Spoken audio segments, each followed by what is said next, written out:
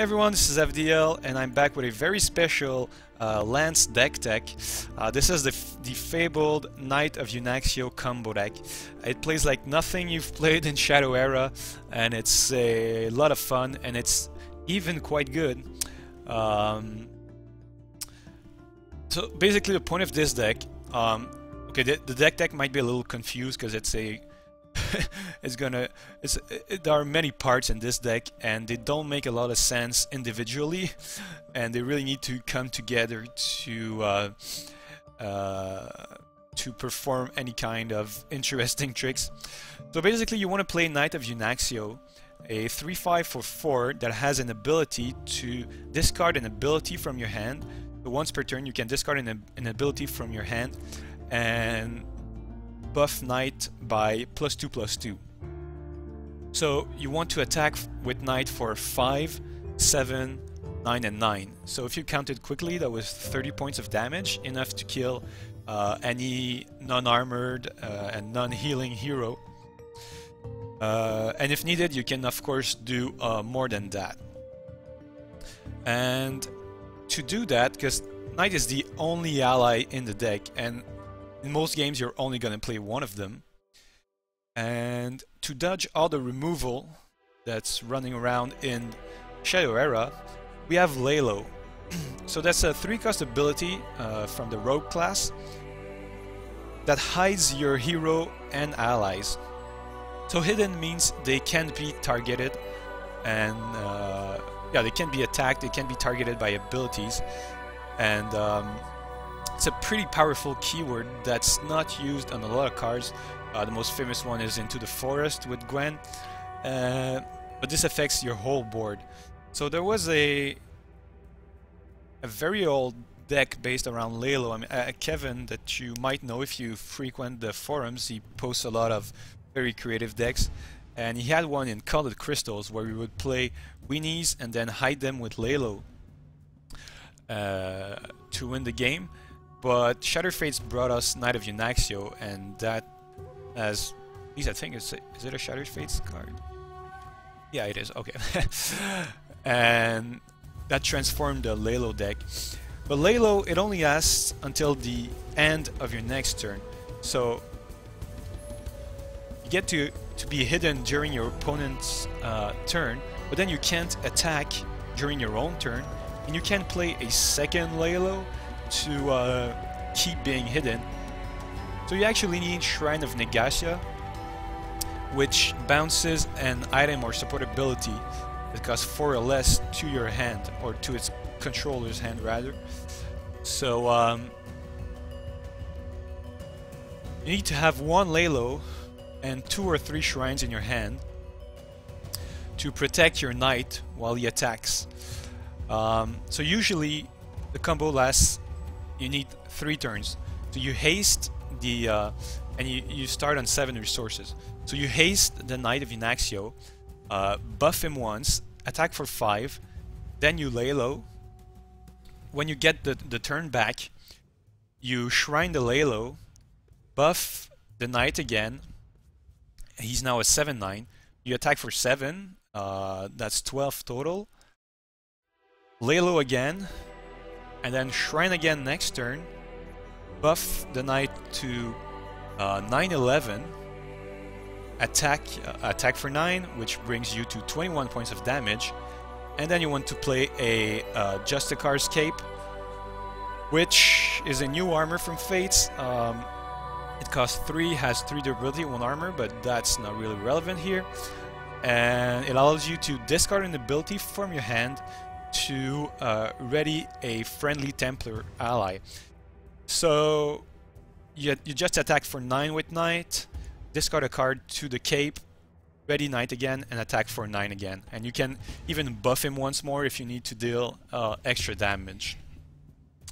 So if you counted right, there was 1 Knight, 1 Lalo, 2 Shrines, and 1 Justicar's Cape. That's the minimum of cards you're gonna need to perform your kill. Obviously this deck has some very glaring weaknesses. Like if your opponent has a way to destroy Lalo. Like Focused Prayers or Shriek of Vengeance are probably the most common. But I've played dozens of games with this deck in the last weeks, and I've yet to see a single Shriek of Vengeance. So it looks like it's a good time in the meta to be playing this this deck. There's also a lack of priests right now, and priests are like in auto loss. They have Focused Prayer to destroy your Lalo, and they have Tidal Wave, which is a non-targeted removal that kills your your knight. And on top of that, if you're playing against Shanna, she can heal a lot. So yeah, there's no way to win against a Shanna with this deck. Yeah, Shriek of Vengeance is annoying, and that's also a nodal loss, but right now it's nowhere to be seen, so we're gonna abuse it.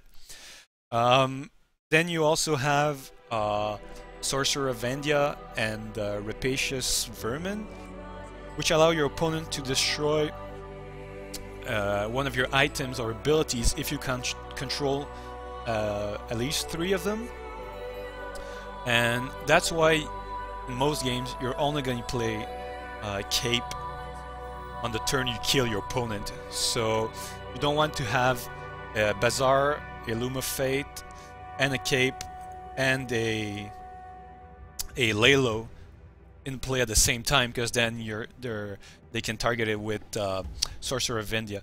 Vermin is not really common, and but Endia is played in a lot of Victors, some Serenas. Then if we're continue going down the list of things that kill this deck, you have Overwhelm, that's very annoying. What's the other one? Well, there are a lot of annoying things like death traps, ricochet traps, ankle breakers, the black garb armor. Those are pretty hard to kill, but you can play around them. Brax Soldier that removes haste, that's pretty easy to play around. But the big ones, yeah, it's Tidal Wave, well, Priest in general, Shriek of Vengeance, and Sorcerer of Endia that you have to look out for. Moonstalker is obviously hard. Yeah, because of the stealth, but mostly because of Overwhelm. Yeah, so we've talked about the weakness, and we have 6 cards to deal with them. I have 2 Stop Thieves and 1 Anarchic Looting.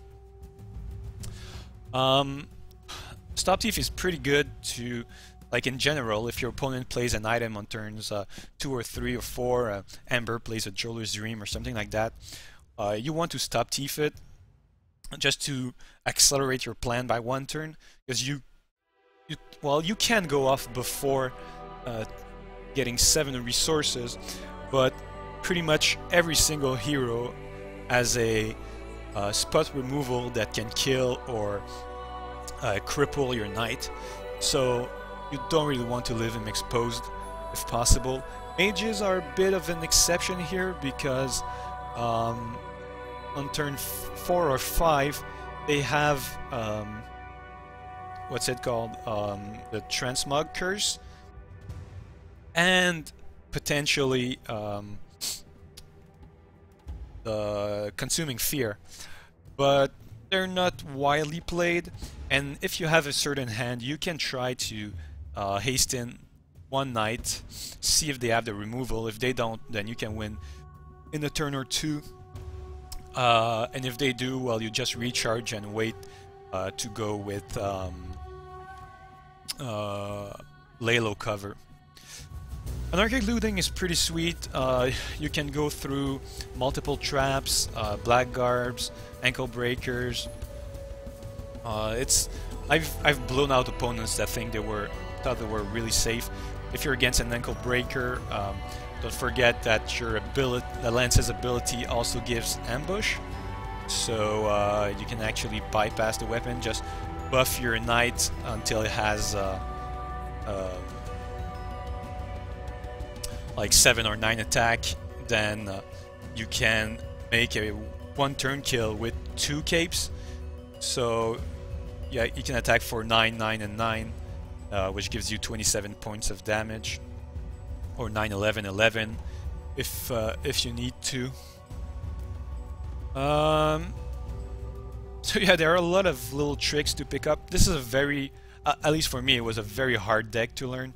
I felt like such a noob in the first time. I've been playing this game for 4 years, and I made the most terrible mistakes playing this deck in the first like 20 or 25 games that I used it.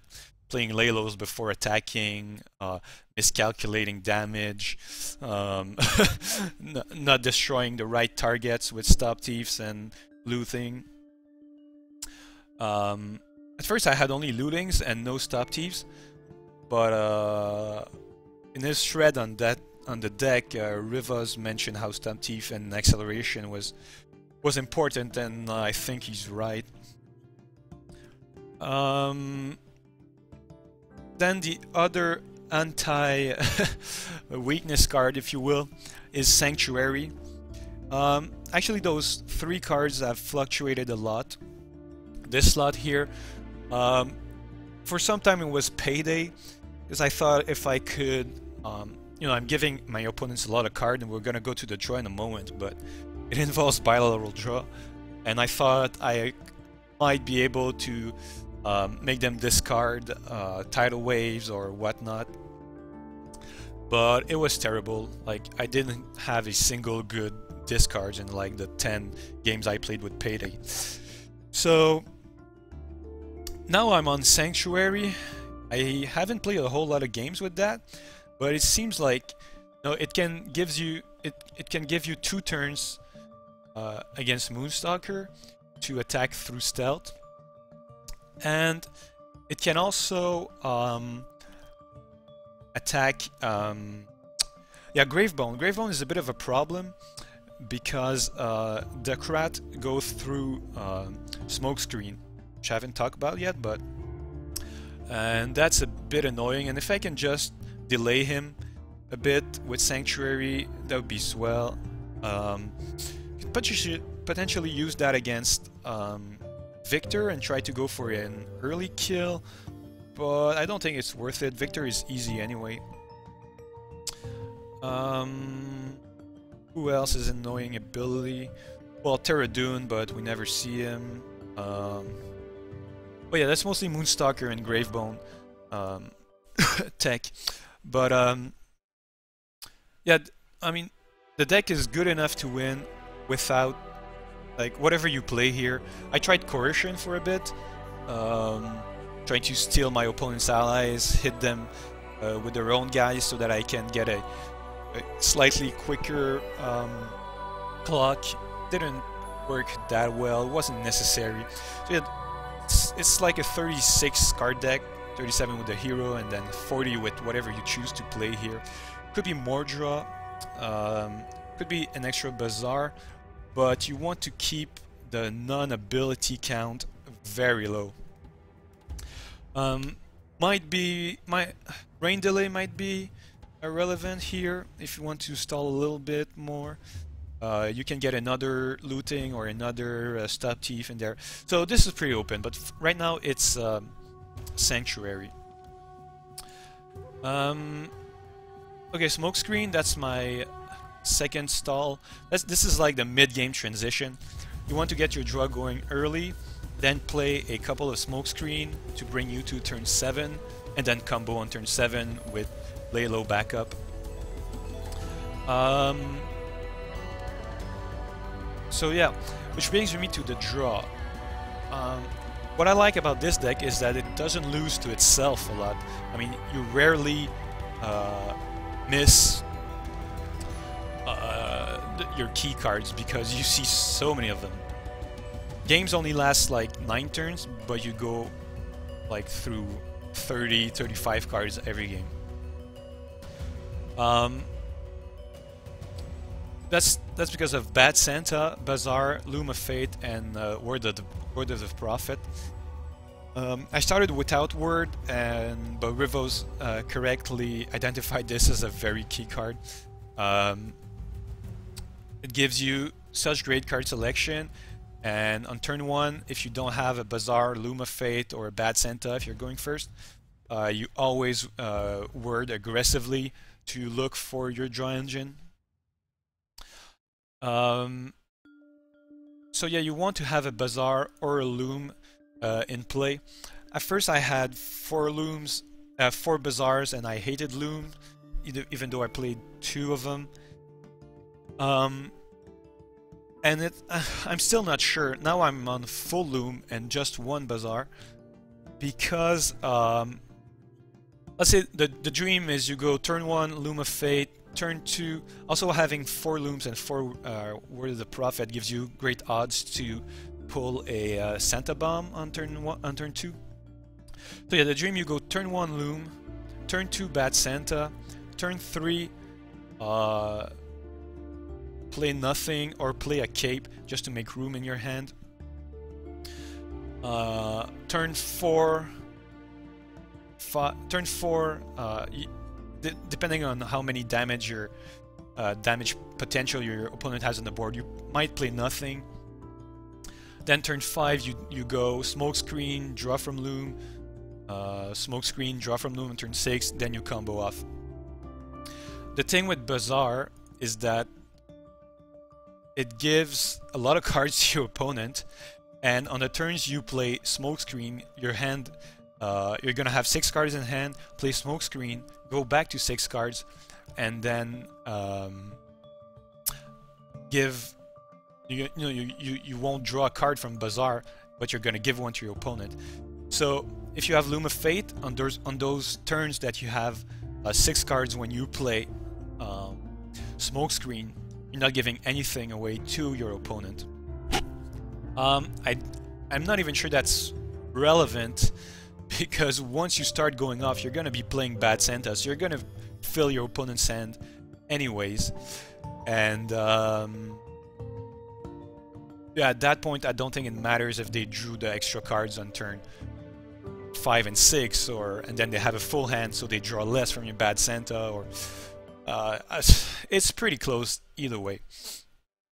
But you can only play one of those unless you're absolutely sure that your opponent doesn't play Vermin or Sorcerer, which is, you know, a safe assumption against a lot of decks, but you don't need both. So generally just one is okay. And just be careful against decks that have Stop Thieves or that can kill your draw, because your opponents can correctly identify that you're a combo deck. Which I still have a lot of comments that this deck is new for a lot of my opponents, but which has me a bit surprised, because I thought it was a pretty well-known deck. But yeah, you're not gonna fool them twice. But the good thing is that you can win against opponent that know exactly what you're up to.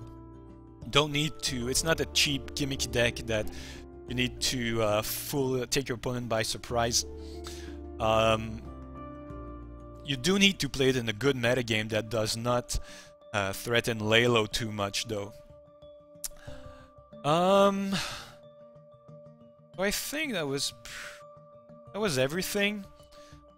Right now I have 4, 12, 13 cards that aren't abilities, and I wouldn't go any higher. It's rarely a problem, but sometimes it comes up. But like I said, I rarely lose to myself. If I lose, it's because my opponent has a counter to Lalo or a non-targeted removal for Knight of Unaxio.